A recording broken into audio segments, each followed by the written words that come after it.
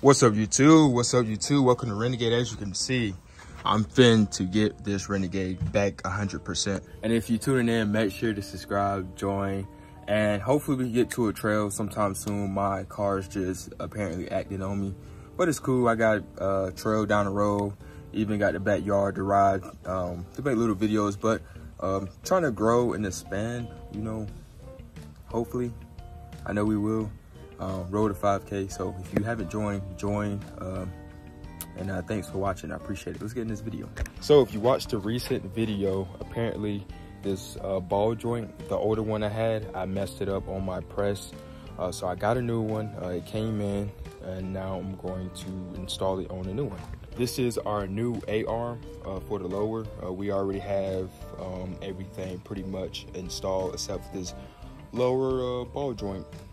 Or ball joint, whatever. Anyway, y'all see me all sweating stuff. I'm cutting the yard right now, trying to clean up around here and stuff because it looked really filthy and nasty. So yeah, let's get to it. So the recent process, if y'all watched the recent video, if you haven't, go back and watch the recent video and watch my other trail videos. I really appreciate it. Thank you.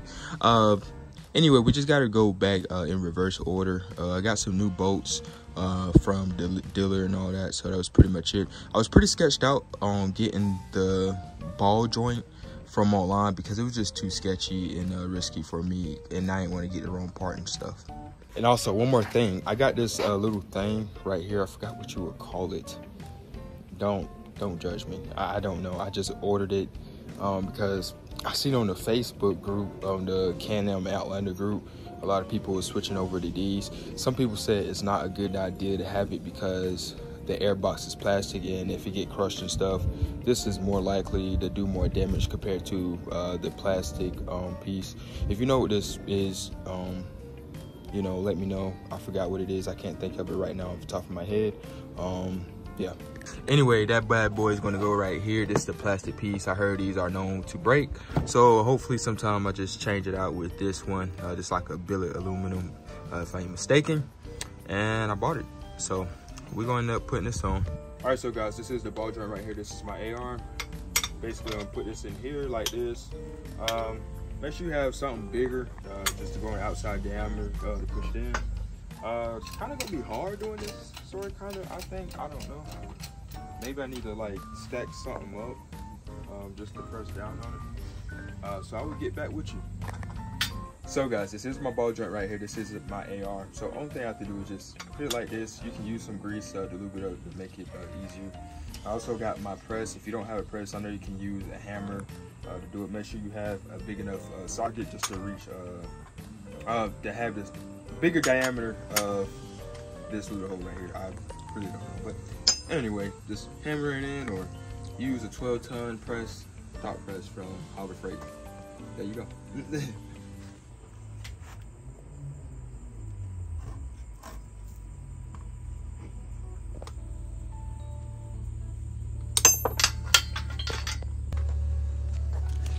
Now we putting the ball joint in the AR. This is fairly easy, but at the same time, you see me struggling trying to, you know, get it lined up. Like I said, I messed up the other ball joint. I think I was just going too fast. As you can see, it's not lined up correctly, so we're gonna have to get that straight. There she goes.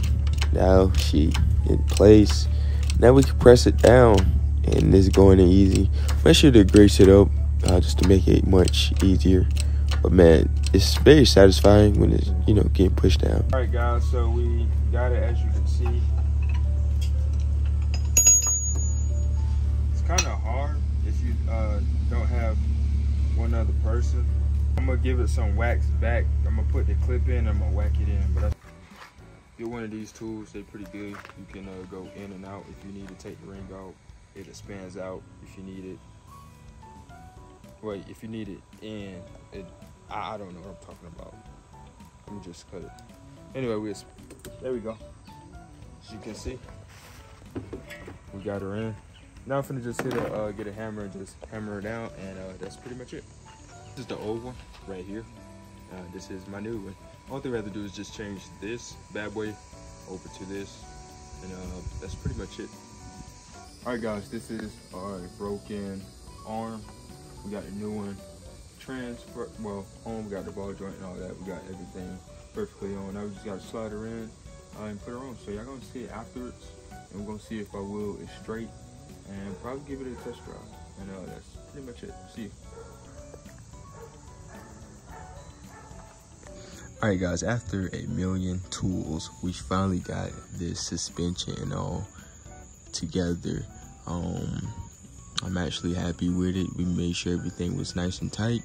I didn't torque everything, but I made sure I had got some good Uggs out of it, you know. But everything is nice and tight. What I'm gonna do is just put this tire on, see how she look, make sure, you know, she's straight like an arrow. And that's just pretty much it. That will conclude. I see with the new A-arm, they put the little grease port up top instead of on the side, I guess for easier access. But other than that, everything fitted up really nice.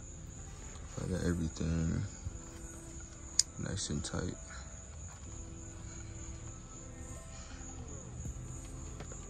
Oh yeah, guys, she looks straight as an arrow now. Man, she is straight as an arrow.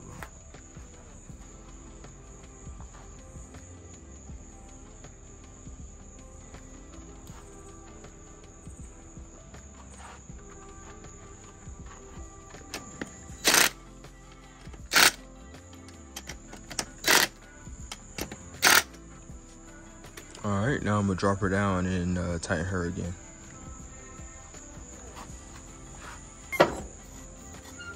Oh yeah, she's straight. Oh yeah, she's sitting nice. Oh yeah. Guys, I gotta laugh at myself sometimes. I thought the whole thing was on the ground. Once I, you know, lowered it, as you've seen, I was like, why in the world is this thing? But I forgot jacks, so make sure all your jacks in your area and all that is clear. So anyway, I'm still tightening her up anyway. I'm gonna just put her down, jack her up again, and get her from the jacks. All right, guys, so she's straight as an arrow. The only thing I need to do is just test drive her.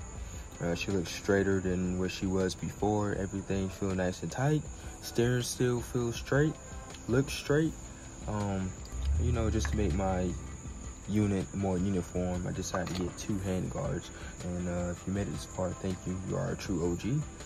And recently this week was my birthday. I really enjoyed it. I wish I was able to ride a Renegade, but you know, things happen and stuff. So at the end of the day, we gotta do maintenance, and we gotta make sure our machine is taken care of. Even though we didn't beat on it, we're gonna fix it. I'm planning on getting a new horn for my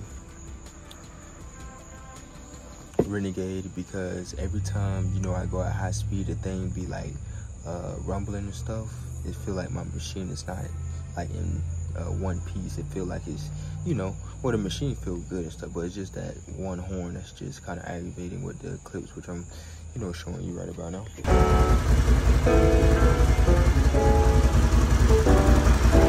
Came out probably idle after being off a couple weeks.